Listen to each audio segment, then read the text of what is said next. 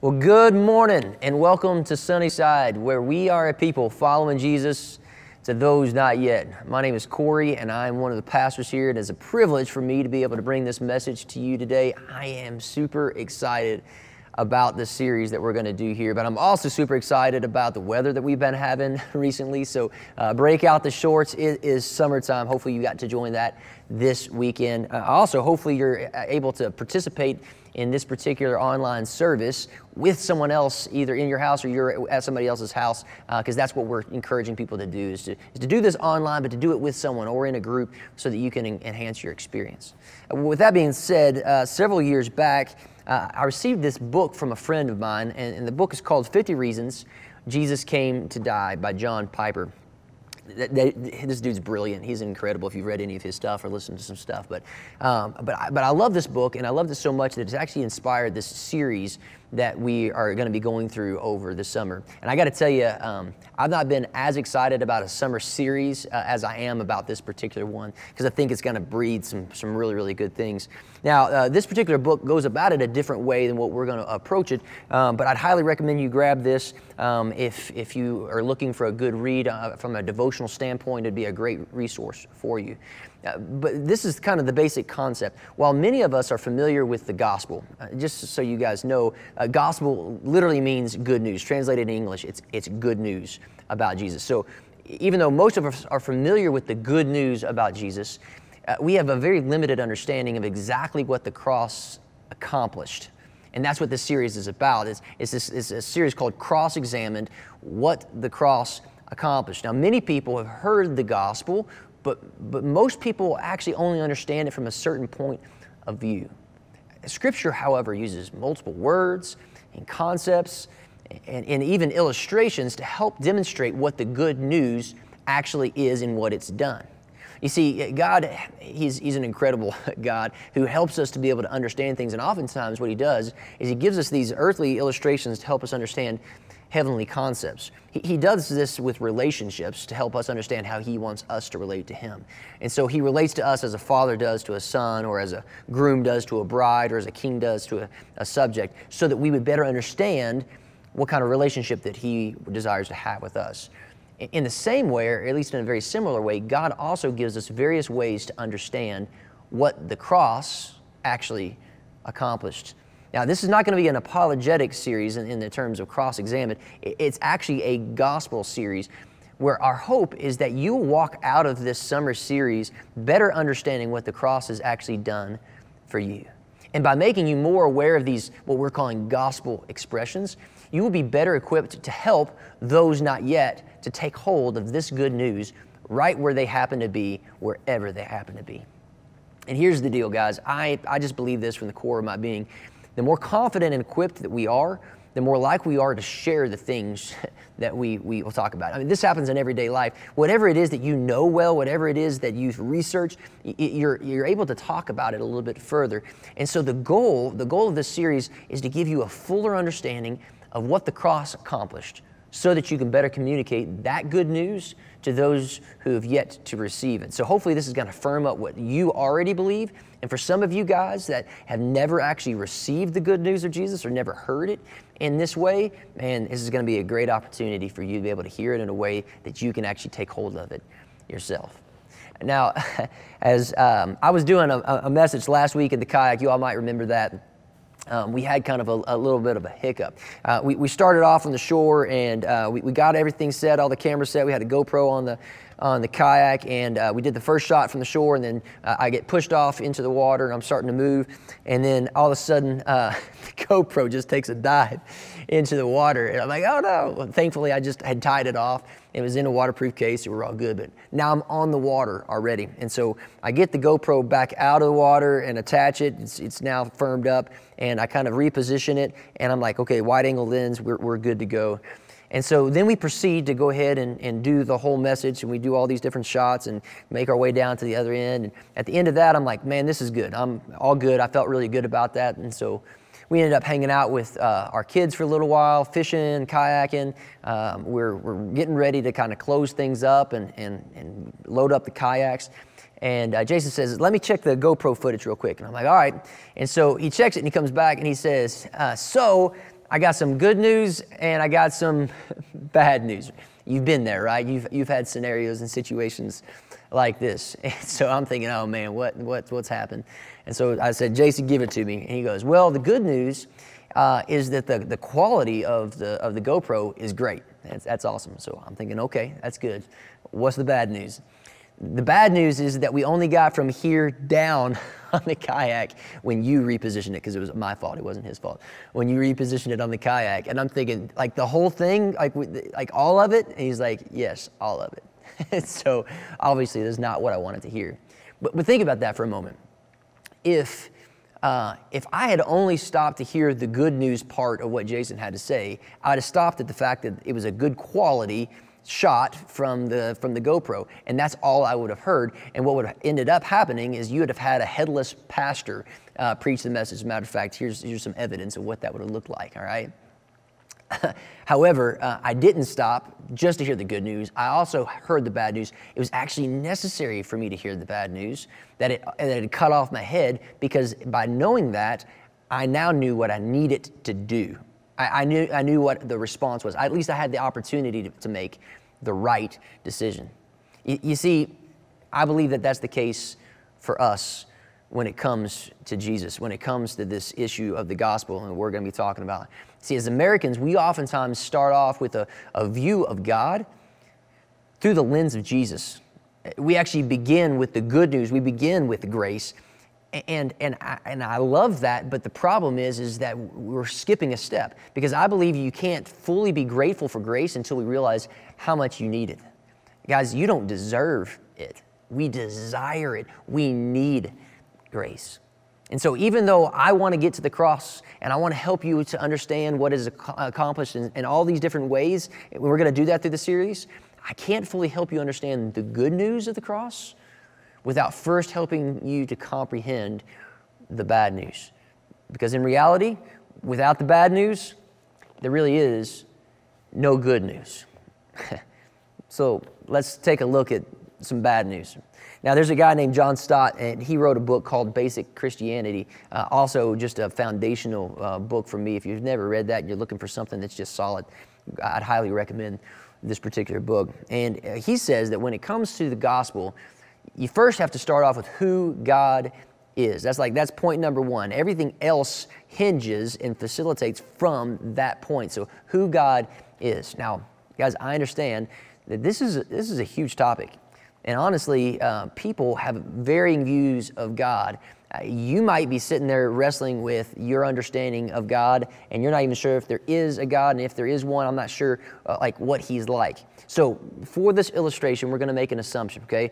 What we're going to do is we're going to populate the God column over here with the ways in which He's described through the Bible. And again, I get this. Some of you guys might not be believers in the Bible. You might not hold it as your truth source, and I get that. So for this illustration, we're just going to be using what the descriptions of the Bible actually say. Now, if you wrestle with any of these descriptions, if you wrestle with the existence of God, man, there are people who are watching this maybe alongside of you, myself included, would love the opportunity just to talk with you or chat with you more about these things, okay? But let's move on. So who is God? Who God is. These are kind of the characteristics of God, His innate qualities, the things that are always true about Him. And what the Scripture tells us about Him, we're not going to describe these comprehensively, but I'm going to give you three main ones here. It says that He's a loving Father. It describes Him as a God who didn't just put things into motion, didn't just create things, but He actually has entered into it in a way that He has shown and demonstrated that He actually cares about you, and He cares about His creation. And so He's loving, but He's also a just judge.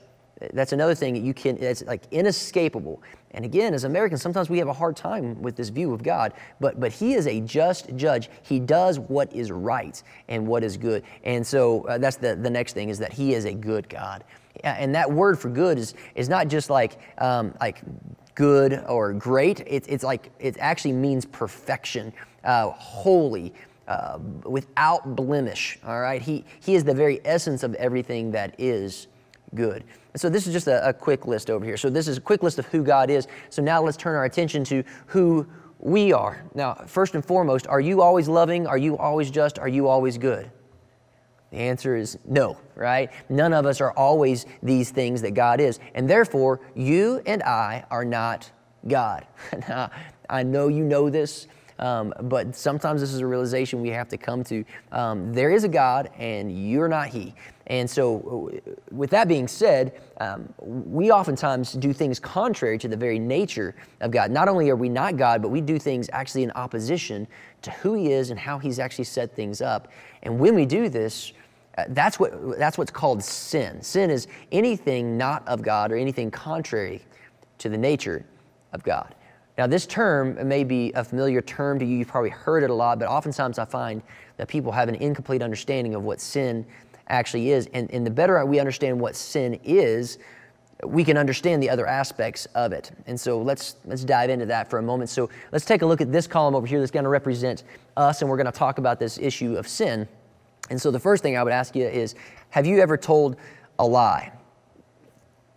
If you answered yes, then you're with the majority of all the rest of us, because we've all told a lie. If you said no, you just lied now, and so now join the rest of the crew, right? The fact is, we lie.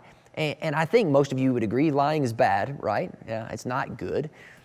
We don't teach our kids to lie. We actually teach them that is bad. But let me ask a question that you might not have thought before. Just because you accept it, generally, that lying is bad. We shouldn't do it. We'd even use that word sin. Lying is sin. But why? Why is it sin? Why is lying not good? Why is it not something to be celebrated within our culture? Why is it not something that we actually instruct our kids how to do and to praise them when they do it? Guys, catch this. And this is really important for us to understand what sin is, okay? Lying is not bad because of its effects. Lying is not bad because of what it actually happens to, or the benefits. Like I can benefit myself by lying to others, at least for a time. But that doesn't make it good. Lying is bad. It is inherently sin because of its relationship to God. God is truth. Jesus says, "I am the truth, the way, and the life." And because God is truth, when we tell a lie, we're doing something contrary to the very nature of God. You following me here? Now, there are actually two sides of sin as well, because not only is it a sin, not only is it lying when we proactively tell a lie to somebody else. In other words, there's a line here, and it's like this is not lying and this is lying, right? When we step across the line, that's called trespassing or transgression. That's the word that's used in scriptures. It means there's a line being drawn and we've crossed over. We proactively told a lie. But there's actually another line, and it's a line that we're supposed to measure up to. And this line is that we should always tell the truth. And so oftentimes we know something that's true. Maybe somebody believes that we did something nice and it wasn't actually us that did it, but we don't correct them, and therefore we withheld the truth, okay? And that's called the sin of shortcoming or omission, the sin of omission.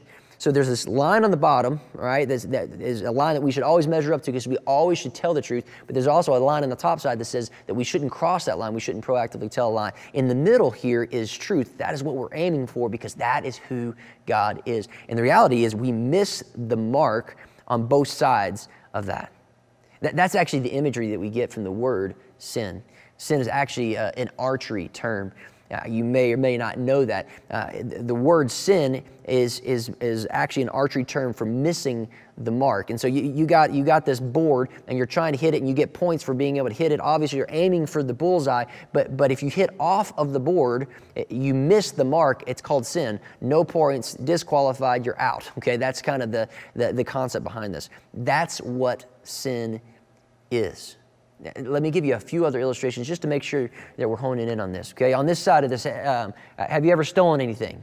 Yes, you probably have. Even if it was small, okay? We steal. Is it wrong? Absolutely, it's wrong. But what if I steal from people who have a lot and I give it to people who don't have anything? Or what if my family was starving and I stole food? Maybe you would do that, but is it right? Is it good? The answer is absolutely not. Do we teach our kids to steal? No. Is it accepted in our culture? No. Why not? Okay, here's the deal. Stealing is bad, not because of its benefits, not because of its consequences, but because of its relationship to God. See, God is provision. He is the giver of all good gifts. So when we proactively take something from someone else, what we're doing is we're doing something contrary to the nature of God. We have crossed over a line and we have trespassed, we have transgressed. That's sin. Okay? But in the same respect, if we have it in our ability to be able to do good for other people and we don't do that, then we're not being like God. We didn't measure up to the line that He gave to us. We've fallen short of that line. James actually gives us an imagery into that. Moving on, let's take a look at murder. Murder is bad, right? If anybody in your house just said it's not, it's like you probably need to do something about them, right? It is bad to take a life. We know this. It is sin. Why? Not because our government says so, not because there's a consequence to this, because God Himself is life. God is the giver of life. He is the source of life. He is the very essence of life. Because God is life, when we proactively take a life, we are actually doing something contrary to the very nature of God, and therefore it's sin. But guess what? It's not only when you proactively take a life, it's also when you don't do everything you can to value the sanctity of human life that we don't measure up, because God has given that life to somebody else and it is precious to Him. And so when you are biased, when you are prejudiced, when you are racist, when you are apathetic, you are actually doing something contrary to the nature of God. And it breaks the character and the heart of God when you hate someone or you're apathetic to their plight. Jesus actually says this, you've heard it said, do not murder, but I say to you, if you have hatred in your heart toward your brother, you're guilty of committing murder. You might have thought you were free and clear of this on this side, but the reality is the way that Jesus defines it, we don't measure up. We lie, we steal, we murder, and there's a whole other list of things over here. Now, in regards to this hating your brother thing, guys, this is an issue that is rampant right now within our culture. And I just want you to know that this is something that we are going to address as a church next Sunday as we talk about the concept of reconciliation and being reconciled to God and to others. We're going to be hitting on this, so make sure you tune in there. But we're not going to talk about that just yet. Now, bad news, part 1. We have sin on us. Now, I say part 1 because there's actually more to it, but bad news part 1, we have sin on us. Scriptures tell us we have all sinned and fallen short of the standard of God. Yeah, we know it when we've crossed over, but we've also fallen short of the standard of God, and every single one of us has sin on us. Now, defining sin is part of the understanding of the bad news, but now we must actually turn our attention to what sin actually does. So that's bad news part 2. Sin separates us from God. Now, when we do things that are not of God, we are actually pushing ourselves away from Him. We are actually creating a separation from Him. Many people have this picture of God in heaven as this big meanie that has put together all these rules and all these regulations, and He's just waiting for you to break one of those rules so that He can send you to hell or send you away from Him. But that's not the picture that we get of God at all. On the contrary, God has actually revealed Himself to us. He has shown Himself to us. He has declared, this is who I am, and this is how I designed things, so that you have a very clear understanding of what I actually expect. When you stop to think about it, guys, the 10 Commandments are less a list of rules and regulations as much as they are a reflection and a reality of who God is. It actually shows us, when you read through these, who God is and how He's actually created things. But then He declares this, guys, if you cannot be like me, and He's made it very clear who He is and how He's created things, then you cannot be with me. There is a separation, there is a divide because of your sin. You know, the Apostle John spent a lot of time with Jesus, and he's one of the last of the apostles to actually die, and he died a natural death, as we understand. But later in his life, he was given a revelation, and it was a revelation specifically about what heaven would look like. And he says this in Revelation 21:27. He says, nothing impure will ever enter it. And when he's speaking of it, he's speaking of heaven. Nothing impure will ever enter into heaven. And why is that the case? Let's think about this rationally, okay? When you think of heaven, is it perfect? Yeah, it is. As a matter of fact, you may not even be a believer in God right now, but most of us have a concept of heaven, and that concept of heaven is that it is perfect. It is pure. There's no more pain, no more tears, no more hurt. That's in the same chapter that we see as this way. Like, heaven is a good place. It is completely perfect, except if you are there. Now you might be going, what? What are you talking about? You see, if God let you in as you are, with your sin, with your inadequacies, with your tendency to do bad things, right? To things that are not like God, if He let you in as you are, you would actually taint. You would taint heaven. You would make it not perfect, right? Because your presence would actually be an insult to heaven. Now, I don't mean that to be harsh to you. That is a reality that we actually experience. Let me illustrate it this way. Imagine with me here, I've got a purified bottle of water in my right hand, and I've got this vial of highly concentrated poison in my left hand. Which one of these can you drink? Well, you can drink both, right? But if you drink the poison, what's going to happen? You're gonna die, right? If I drink the water, I will live. Matter of fact, I need this water in order to live. That's how we're made. Now, if I took a small drop of this highly concentrated poison and I put it into this purified water, now which one can I drink? The answer is neither. Well, why not? The condition of this one has actually changed. It's no longer purified water. It is poison. Even just with a small drop of this, it is poison. It has the same effect. Whether you have a lot of it or you have a little of it, it will kill you. You cannot drink it anymore. That's how it is with us in sin. Even the smallest amount of sin on us disqualifies us from being with the perfect, holy God. That's how it is with us in heaven. You see, an imperfect person like myself, allowed into the presence of God with sin on me, would actually be like poison to this water. I don't know if you ever stopped to think about that or not. But even the smallest amount disqualifies us. Now catch this, guys. When I ask you this question, what is heaven? There's probably some imagery that comes to mind to you, whether it's stuff that you've read or stuff that you've seen. But in its simplest form, it's not as much of a place as it is a presence. Heaven, in its simplest sense, is being with God. It's actually being in the presence of God, Father, Son, and Holy Spirit, being in His full presence. That's what heaven is. Catch this, guys. When we sin, we separate ourselves from His presence. That is heaven, right? And if He is the source of life, which we've already described, and we unplug ourselves from the source of life, the inevitable result is what? It's death, right? That's the inevitable result. When we unplug ourselves from the source of life, death is our reality. And this death is a spiritual reality that we often don't experience yet because it's not presented itself physically. But make no bones about it, our spiritual death because of sin also results in a physical death. And whether you know it or not, we're all perishing. Death is an inevitable reality for all mankind. There is a 100% mortality rate among us. Like, we're all going to die. What we may not know is that we're also dying in our sins and because of our sins. And get this, guys, if we die physically still in our sins, separated from God, then the destination is eternal death, eternal separation, which is hell. Now, if heaven is simply eternally being with God, then hell is simply the eternal separation from Him. This might be hard to hear, guys, but this is the bad news. We have sin on us, and sin separates us from God. Our reality is because of our sin, we are already separated from Him. And therefore, hell is already our destination.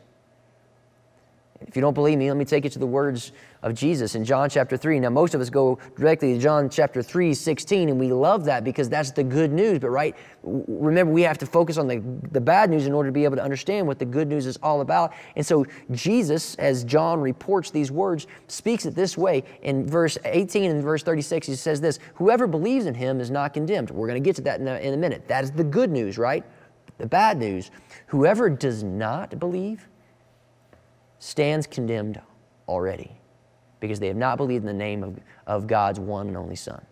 And then he says it again in verse 36, whoever believes in the Son has eternal life. Good news, we're going to talk about that here in a minute. But whoever rejects the Son will not see life, for God's wrath remains on them. It's not something that comes to you in the final judgment. It's already our reality. It is our existence. Our destination, apart from Jesus, because we've separated ourselves, is hell. Bad news number 2. We've sinned. We got sin on us. Sin stands between us and God. And bad news part 3, there's absolutely nothing you can do about sin on your own. There's absolutely nothing you can do about sin on your own. You have to ask yourself, okay, if I'm separated from God and I want to be with Him, what can I do in order to get with Him? And we might conjure up some ideas like, well, what if I do enough good to outweigh the bad? That's a very popular thought in our society, in our culture. There are other religions or philosophies that kind of build themselves around this. If I do enough good, it'll outweigh the bad. That doesn't even work in the physical realm. Why would it work in the spiritual realm? If I forgot my wife's birthday, but then I did the dishes for her, like that doesn't pan out, right? Like it's not a 1-for-1 kind of thing. The good doesn't outweigh the bad. The bad still exists. It doesn't get rid of the sin. Yet somehow we think in our mind, I'll just do that. Many of you guys have been living your lives like that. You've had a rough past. You've done some things in your past that you're not proud of. And so you're dedicating yourself to do good things, to be able to absolve yourself from the bad things, but you can't. And it'll never be good enough. And you know it and you feel it, but you're going to keep just wearing yourself out because you don't understand the good news of grace, which we'll get to in a minute. But they don't cancel out, okay? So that falls short. But because it doesn't take care of sin, and it's a matter of actually my perfection. I need to be perfect in order to be with God, but I never can be. So some people will start thinking, well, what if from this moment, like now that I know this, what if from this moment I can be perfect from this point forward? All right? Well, that's a pipe dream, all right? It's not possible. I got news for you. I've been a follower of Jesus since I've been 6 years old. I've been a pastor for 17 plus years now. I sin almost every day in multiple ways. I'm not perfect. You're not perfect. You can't be. But even if it were a possibility from this point forward to be perfect, you still have sin on you from your past. And you guys need to understand this. It's your sin that separates you from God. That's what separates us. Satan doesn't separate you from God. He's a proactive adversary. He wants to keep you away from God, but it's actually your sin that separates you from God, and you have to do something about that. So some of you guys are thinking, well, what if I go to church every week and I pray to God every day and I read my Bible as often as I possibly can? Guys, those are good things, and you should do those things, but none of those things deal with your sin. No matter what kind of knowledge that you have, it doesn't actually deal with your sin, and that's the thing that separates you from God. Guys, you have sin on you. Sin separates you from a perfect God. You are actually dying in your sin, and there is nothing that you can do to save yourself. Bad news part 1, part 2, and part 3. All right then. Well, I've done my job. Good luck with that. I'm just kidding, just kidding. I'm not going to leave you hanging there. Once, we too were foolish and disobedient. We were misled and became slaves to many lusts and pleasures. Our lives were full of evil and envy, and we hated each other. But when God, our Savior, revealed His kindness and love, He saved us. He saved us. Because of His mercy, not because of the righteous things that we have done. He washed away our sins, giving us a new birth and a new life through His Holy Spirit. He generously poured out the Spirit upon us through Jesus Christ, our Savior. Because of His grace, we were made right in His sight and gave us confidence that we will inherit eternal life, life with Him, presence with Him. Guys, it's not until you fully understand the bad news that you can fully appreciate the good news, the gospel. Watch this. My name is Tony, and I was one of those not yet.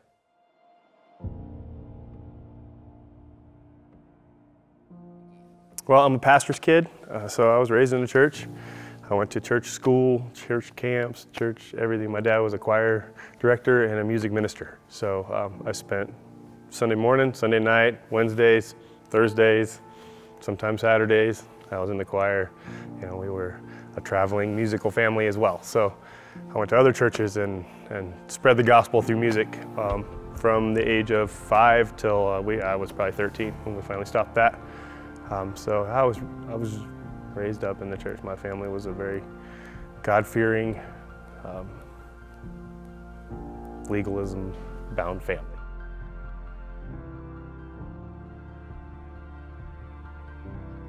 Gosh, high school, you know, you get involved with the wrong crowds and do all the fun stuff you're not supposed to do. And of course, you know, I had people in my life that were from my church telling me, you're not supposed to be doing these things. You know, God wouldn't be happy with that. And I took that a different way. As a teenager, being stubborn, I thought what I was doing was fun, and that's what I wanted to do, was have fun. So, you know, if he couldn't accept me the way I was, I just wasn't going to be a part of it. So that's pretty much at about 16, I stepped away from the church, kicking and screaming with my parents the whole way, and I ended up moving away from home, and I just had to get as far away from that life as possible. Like I said, you know, if he couldn't accept me the way I was, he wasn't going to get me at all.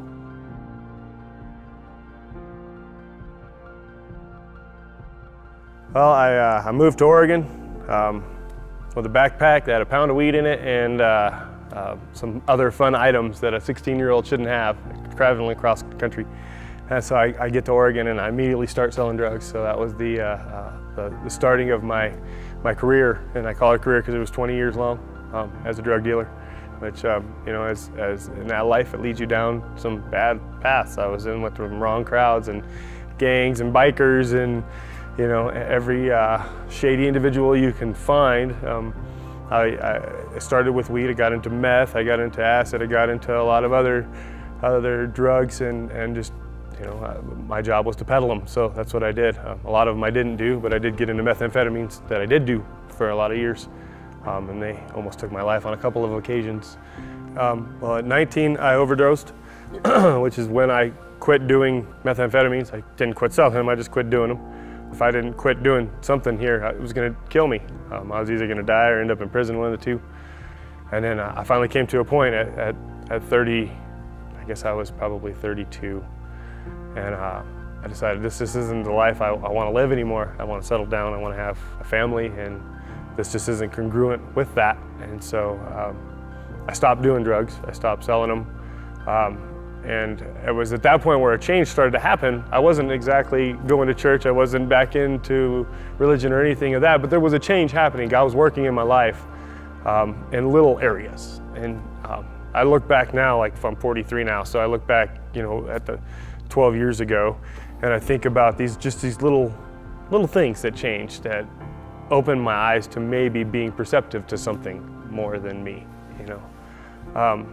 But until then, I was in it, man. There was only two ways out of the life that I was living at that point in time, for sure.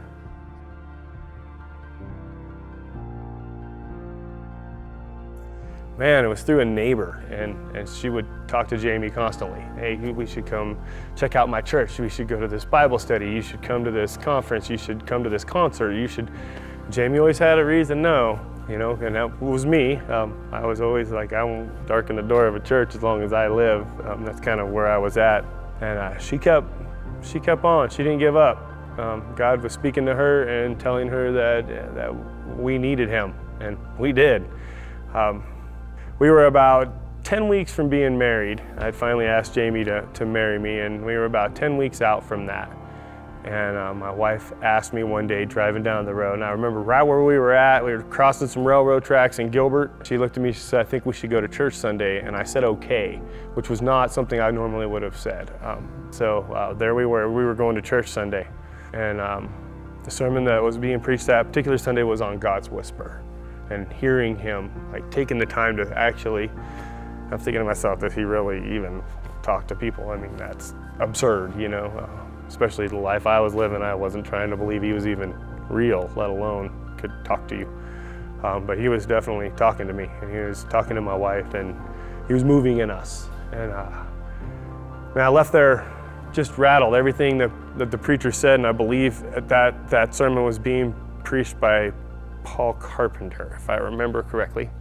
I remember him standing up on stage, and he said, I want you all just to be still and be quiet. The whole room was a hush, and there was probably 2,000 people in this auditorium, and I'm sitting in the second row, and I'm freaked out because I've never been that close to a stage, except for when my daddy was up there when I was a little guy, and it was like he was talking to me. There wasn't even nobody else there. It was like, we were having a conversation where I wasn't saying anything, but he was laying out sections of my life right there in front of me and in front of all these people, and I'm thinking to myself as I'm leaving there, how does this guy know me? How does he know? How could he know? Everything he was laying out was the guy that I am, And that rattled me, and so I had to go back.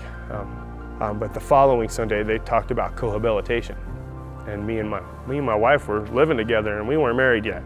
And somewhere deep down inside, that was one of the ones I think that got me, like to really start thinking about salvation and faith and what does this mean? And I'm about to get married, and I wanted really bad that my marriage to be blessed. I didn't want to start off, and I still wasn't at this point yet sure if I even believed all of this, but if there is a God, and if there was somebody out there watching over us, I really wanted his blessing on what I was about to embark on, because I didn't want to do this again. This was a one-time shot for me. So I moved out. I went home and moved out of the bedroom. I stayed on the couch for the remainder of our time together before we got married. And that'll freak your soon-to-be wife out when you aren't, living by faith. You don't think about those things, but I was really moved. The very next sermon Cal preached, and it was about surrender. And that was the one. They gave these bracelets away that said surrender. And they just put a cross at the front of the church and said, look, we've all got our baggage. And this is where I found out that God could love me in spite of all this crap that I had done, and in spite of the horrible life that I lived and all the people that I had hurt and all the destruction and damage that I had caused, that he could still love me. And I'd never heard that before. And all the years that I had been in services and in church and growing up, and I'd never heard it portrayed that way before. I had always heard you have to toe the line, and you got to be the best you that you could possibly be, and as close to perfect as possible, or you'll never make it. And those are the things that I was hearing, whether that's what's actually being said or not in my adolescent mind. That's what I heard. But now I'm hearing from a pastor that I didn't even know that's not the case. That's not the God that we serve. Is a God who loves us regardless of all that crap. And they told us to write down on a piece of paper. I would have had to have a novel because I didn't have enough paper to fill with the things that I needed to surrender that day. But I wrote down the 3 big ones in my life at that point in time, and I surrendered those that day. And I put that bracelet on to remind myself, and I wore it for many years after that, probably 3 or 4 years after that I wore that bracelet. And anytime my brain would start headed down that wrong road again, I'd snap that thing really hard. And it would remind me about the day that I surrendered and whose I was now. And that I no longer belong to the world, that I now belong to Christ. And that he was now alive in me and working through me. So that's how I came back to faith.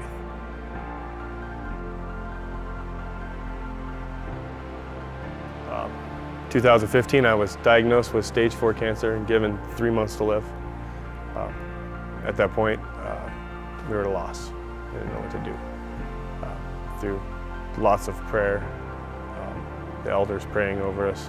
My wife was a warrior, prayer warrior, so she prayed for me every day. Skip ahead a couple of months. We were sitting in the doctor's office after this particular doctor had prayed over me as well, and they're about to do a biopsy to tell me how long I got to live exactly and give a date and number to the cancer that's in my throat. And as he did his preliminary checks to figure out where he was taking his biopsy from, he looks up from them and tells me that I'd been healed, that the cancer was no longer in my throat, and he was seeing no signs of any scar tissue damage of any kind. And that at that moment he told me that I needed to go home and be with my family and praise God, because he had healed me. He chose to save my life. And And he didn't say it, but I knew that I was in no way, shape, or form deserving of that. I deserved the death that I had been previously diagnosed with, and I had been given a second chance, and that was probably the turning point in my salvation. My name is Tony, and I once was dying, but I am now alive because Jesus saved me.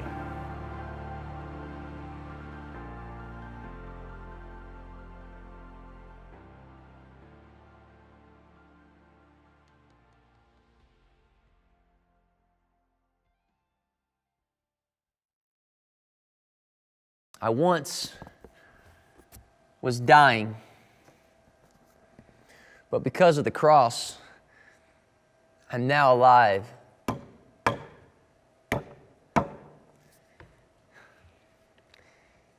Jesus saved me.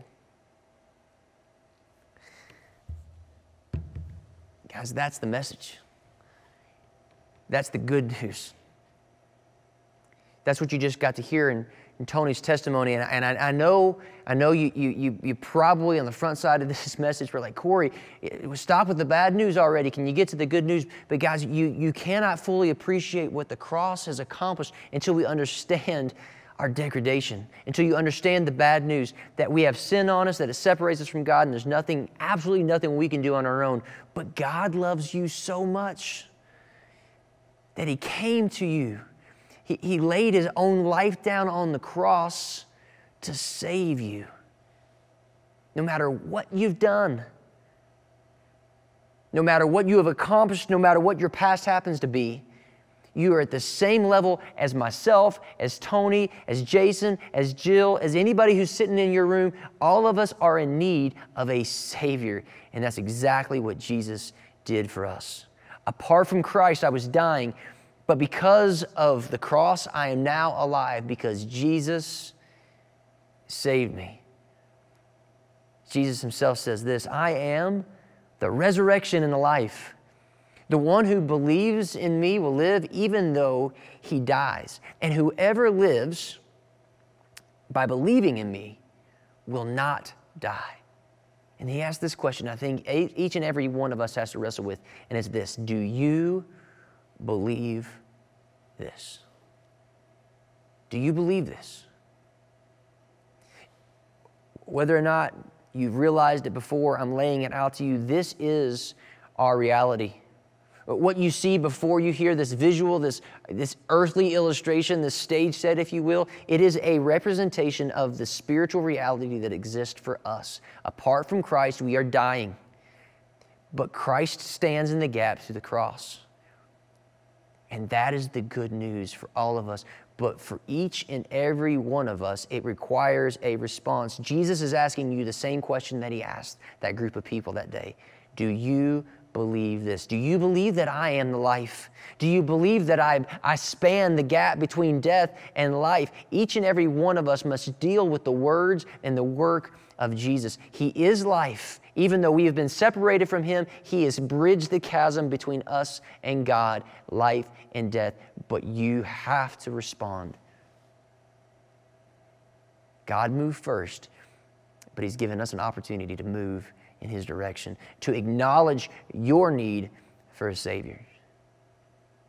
So I want to take it to John 3:16, the good news verse that we are all familiar with. But instead of using the world, which is what it implies, yes, Jesus died for the world. He also made this personal to you. And so today, what I want you to do, wherever you're at, wherever you're watching this, whoever you're watching this with, I want you to say these words out loud, and I want you to insert the blank with your name. I want you to do that with me. For God so loved Corey that He gave His one and only Son, that if Corey believes in Him, then he shall not perish but have eternal life. For God did not send His Son into the world to condemn Corey, but to save Corey through him. Jesus saved me. Jesus saved you. And if you've not yet received it, you need to understand that Jesus wants to save you. And so today, I don't know where you're at, but if you need to step on the bridge of Jesus, you need to step into His salvation, you need to declare Him as your Lord and your Savior today, I want you to do that right now, wherever you happen to be. Just get down on your knees and declare that there's a God, that you're not Him, and that you need a Savior like Jesus to bridge the gap between you and Him. And if you've made that decision in your heart, man, we would love to be able to hear about it in person. So respond in the chat section, email me, call me, talk to somebody that you know who already believes who Jesus is, and have a conversation with them. Move from death to life today, because Jesus makes it possible through the cross, because He saved us. Let's pray. Father, I thank you. I thank you for simple illustrations, for earthly metaphors that help us to understand spiritual realities. And I look forward to this series because, Father, it's going to help us to be able to grasp the concept of grace all the greater. And because of that, our gratitude is going to well up, because we understand that no matter where we stand, what we've done, what we've accomplished, or the things in our past, that none of that stuff is what actually gets us to you. It's only your cross. It's only because you've chosen to save us, because you've moved in our direction, that we have a shot. So, Father, I just pray that each and every one of us would strengthen our grip on your salvation a little further today. It's in Jesus' name we pray. Amen. Don't forget, guys, we are a people following Jesus to those not yet.